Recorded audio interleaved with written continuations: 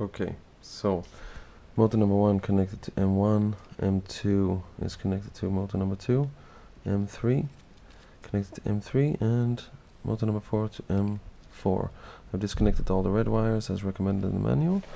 I'm powering all the ESCs through cables in here, going out to each ESC, and the 2 cables coming out to power up the Naza connector.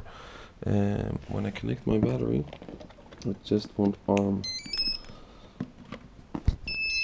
I get various colors blinking and a sequence of red 3 times every few seconds. If I go up to altitude mode, I get a yellow flash, and if I go down to GPS mode, I get a green flash. I can't seem to arm it in any way.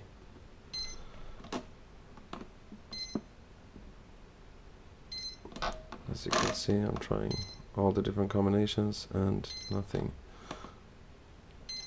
I've tried to do this with powering up the power supply after I've tried it regular, nothing.